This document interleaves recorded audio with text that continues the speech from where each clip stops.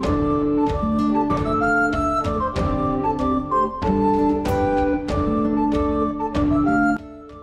Augustus, the first emperor of Rome, was approaching his deathbed, many worried about how power could properly transition to a new man after he had held it for so long. Augustus's position within the Roman state was unprecedented, and many legitimately wondered if it could last in the hands of anyone else. Luckily for Rome, the inheritor of Augustus's position was Tiberius, 55 years old and an experienced Roman general. As far as the legions of the Senate, there were no complaints. Upon delivering a fine funeral oration in reverence of the dead Augustus, Tiberius was hailed as princeps, meaning first citizen, by the assembled senators of Rome. The soldiers in the provinces swiftly declared their loyalty to the new emperor. Interestingly, Tiberius was overly hesitant when receiving the Senate's honors, and he denied the titles of Augustus, meaning revered one, and Pater Patriae, meaning father of the fatherland. This would set the tone for his reign, which was marked by his personal disengagement from politics and imperial administration. Tiberius was born on the 16th of November, 42 BCE. His father was Tiberius Claudius Nero, and his mother was Livia Drusilla. He was a blue-blooded noble, and as he was growing up, the young Octavian was waging the final round of Roman civil wars. When Tiberius was just 3 years old, his family experienced quite the shakeup. Octavian had met his mother Livia at a social gathering, and the two couldn't get enough of each other. Octavian forced Tiberius Claudius to divorce Livia, and the two were married in January of 38 BCE. Livia also soon gave birth to Tiberius' biological brother, Drusus. When Tiberius' biological father died in 33 BCE, the two young boys were transferred to Octavian and Livia's household. Tiberius would grow up under the shadow of the future emperor of Rome. Livia raised her children well, instilling in them a spirit of ambition and making them tough.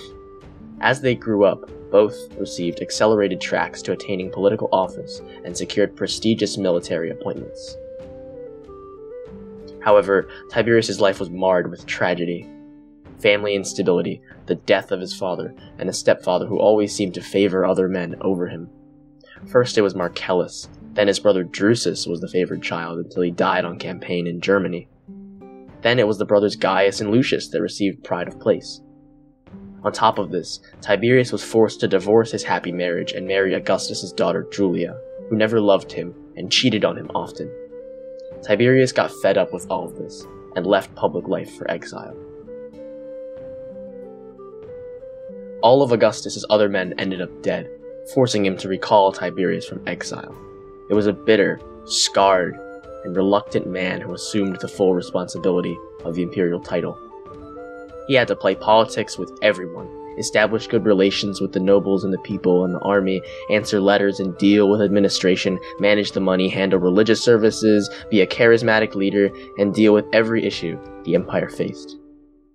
It was a burden that could have overwhelmed anyone.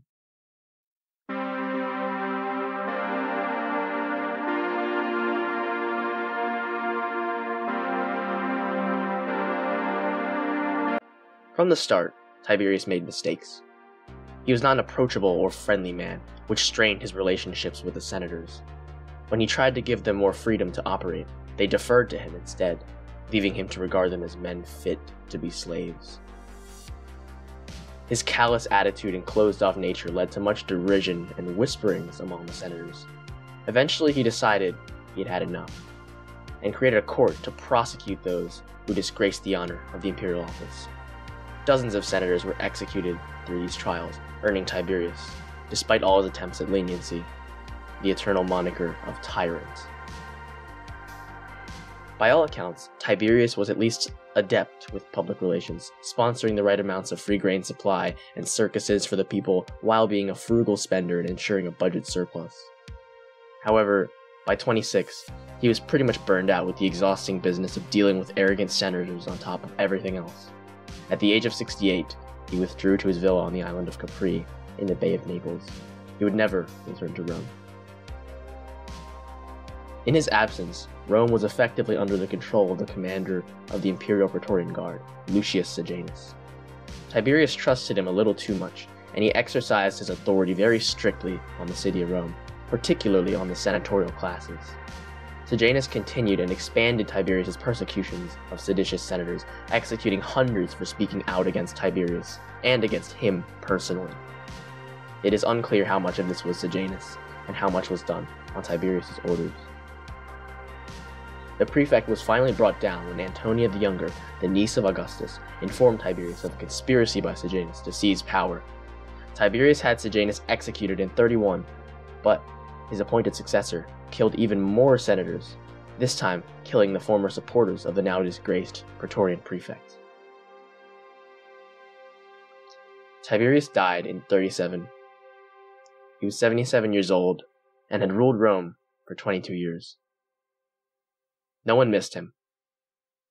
However, he has been somewhat misjudged by history. The biased histories of senatorial historians like Suetonius claim that he engaged in salacious pedophilia at his villa on Capri.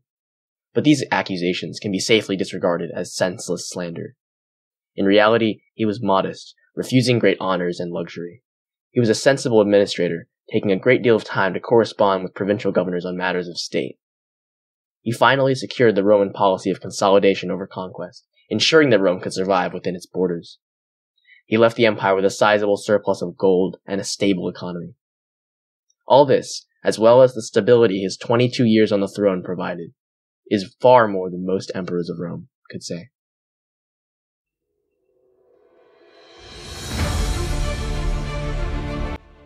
Caligula. I'm sure you've heard about him. Namely that he was insane, deranged, bloodthirsty, and nearly destroyed Rome. This is true, but it's also not. Caligula was born Gaius Julius Caesar on the 31st of August, 12 CE. He was the first emperor who had never known a world not dominated by Augustus and his legacy. The name Caligula was actually a nickname he got as a boy. The word caligay referred to military boots, and the soldiers gave little Gaius the nickname Caligula, or Little Boots, because he would always run around the camp in boots. In his time, he was always called by his first name, Gaius. Upon his ascension to the throne in 37, he was the most popular emperor ever. The people came out and cheered for him on the streets for hours, and even foreign heads of state expressed their thanks that a young and healthy princeps was to be the ruler of Rome. Caligula embraced and encouraged all of this admiration, lavishing funds upon circuses, games, and public works projects. The Senate, the army, and the people all loved Caligula. So what happened to make him a contender for worst Roman emperors ever? To get the indisputable facts out of the way first, Caligula was reckless and young. He spent too much and too often, even giving away money for free to the poor. The people greatly appreciated this, of course, but it served to wipe out the budget surplus of Tiberius and destabilize the economy. Caligula was also dismissive and intolerant of the Senate, to a degree that Tiberius could never match. He constantly mocked the aristocratic arrogance of the senators, did everything he could to emasculate and humiliate them, and eventually started executing hundreds of them on the basis of conspiracy. To be fair, many of those senators were plotting to kill him. However, they would not have gotten to that point had Caligula not ruled like a complete and total tyrant, consulting them on nothing, and even appointing his horse as a consul as a cruel joke. Many have cited that as a sign of his insanity, but it was more likely a harsh stab at the Senate's impotent state, as in, you are so useless that my horse can be a consul, and nothing will change. The histories claim that Caligula was depraved, liked to watch violence, treated his family members horribly, and engaged in incest with his sisters. I don't believe these accusations, nor do many modern historians. There is no evidence for them, and they sound just like the equally unfounded accusations made against Tiberius. I think Caligula was just an arrogant, spoiled rich kid who loved the easy popularity he got from the people, hated the pretentious old heads in the Senate, and got drunk on power due to his inexperience and inability to handle such massive responsibility. It all had to end at some point. And it did in 41, just 4 years after his rise. Caligula was assassinated, stabbed to death by a conspiracy of senators, other nobles, and the Praetorian Guard. Interestingly, the people of Rome mourned his death harder than they had anyone else in living memory. as did the armies in the provinces and the dignitaries of foreign states. Caligula's successor was someone the praetorians found hiding behind a curtain in the imperial palace, cowering in fear and trying not to be seen.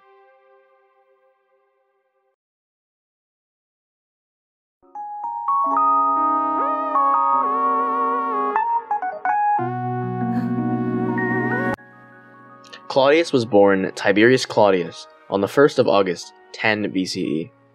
His father was Drusus, brother of the Emperor Tiberius, and his mother was Antonia, daughter of Mark Antony. From an early age, it became apparent that Claudius was disabled. He walked with a limp, was slightly deaf, and had a stutter. All of this earned him a lot of hatred and dismissal, even from his own family. His own mother reportedly referred to him as a model of ineptitude and disability. Even as Claudius became an adult, acquired respectable professions as an orator and historian, and sought public office numerous times, he was always turned down. No one, not even the paranoid Caligula, considered him a real contender for power. This is likely why Claudius was able to survive Caligula's persecutions. No one expected him to become anything. So now crippled Claudius, shunned all his life, was emperor. How was this going to turn out? Claudius managed to perform beyond pretty much everyone's expectations. He was certainly the best emperor since Augustus, and he had many virtues that others didn't really appreciate. He was judicious, fully embracing the emperor's legal role, and personally presiding over as many court cases as he could manage, and always delivering just rulings. He ordered expansion of Roman borders for the first time since Augustus. Judea, Thrace, Noricum, and Mauritania were brought under direct Roman rule, and Britannia, the land that Caesar had failed to conquer a century earlier, was finally subjugated by Claudius's generals. Claudius sponsored public works projects and public entertainment, including a wild spectacle in which Claudius himself personally fought a killer whale. He loved public games and always made himself visible to the people. Perhaps more importantly, though, Claudius sponsored dozens of Roman colonies in newly incorporated territory. This was crucial in transforming what used to be conquered land into Roman domain, slowly bringing Roman identity to all Roman subjects. Claudius, however, drew the same accusations of tyranny that Tiberius and Caligula had previously. He was similar to Tiberius in that he first tried to defer to the senators, but was discouraged by their reticent and dependent natures. For efficiency's sake, he just did everything himself without much formality, leading to several plots on his life, and forcing him to start limited persecutions. This, just like his predecessors, unfairly tarnished his historical reputation. Claudius was a great emperor, intelligent, conscientious, and wise. He was popular with the people, but unlike Caligula before him, he was also smart with money, modest with power, and prudent in all regards. He died in 54. He was 63 years old and had ruled Rome for 13 years. His successor was another one of those names that still summons images of infamy and terror.